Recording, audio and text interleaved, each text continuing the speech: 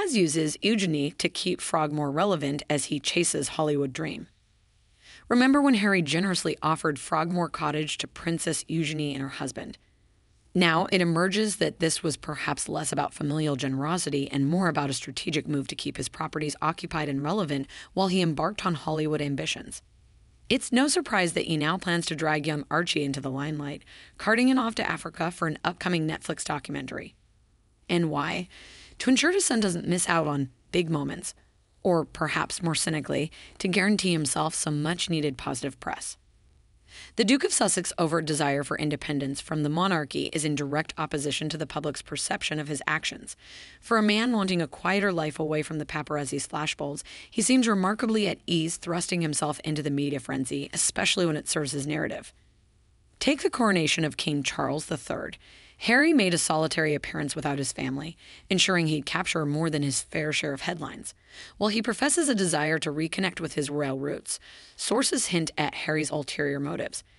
One can't help but think that if he genuinely cared about repairing his relationships within the firm, he wouldn't continually participate in public spectacles that divert attention away from royal affairs and onto his personal dramas. Meghan, on the other hand, is no stranger to the camera's allure, having enjoyed her previous career in the film and television industry. But her relationship with Harry seems to have amplified her penchant for controversy. From the early days when she and Harry supposedly showed off their relationship in Toronto, there's been an unending saga of attention-grabbing exploits. It's perplexing that the Duke and Duchess, who so passionately declared their need for privacy and space, are continually embroiled in situations that scream otherwise. They seem to be at the epicenter of a whirlwind of gossip, be it their rift with the royal family or their good relationship with other royals like Eugenie and Jack. One might wonder if their decisions are less about genuine connection and more about shaping a public image. Their supposed bond with Princesses Beatrice and Eugenie, which sources claim remains untainted despite the family turmoil, reeks of a strategic move. Are they using these relationships to maintain a semblance of royal connection while distancing themselves from more influential family members? Furthermore, insiders have highlighted that the Duke of Sussex and his brother, Prince William, have inherently different priorities. While William is conscientiously preparing for his inevitable role as king, focusing on his family and duty, Harry appears to be chasing a different kind of throne, one of media supremacy. The contrast between the two couldn't be starker. The criticisms are not just limited to their professional choices. Neighbors and acquaintances, from Montecito to London, seem to be unanimous in their portrayal of the couple as aloof and distant.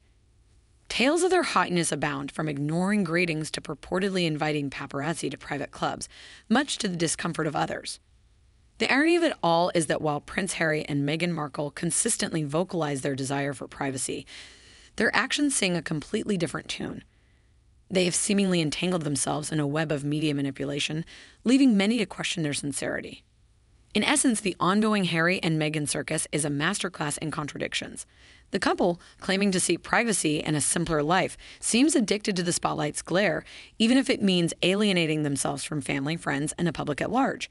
One can only hope that they find the peace they profess to desire, lest they become entirely consumed by their own narrative.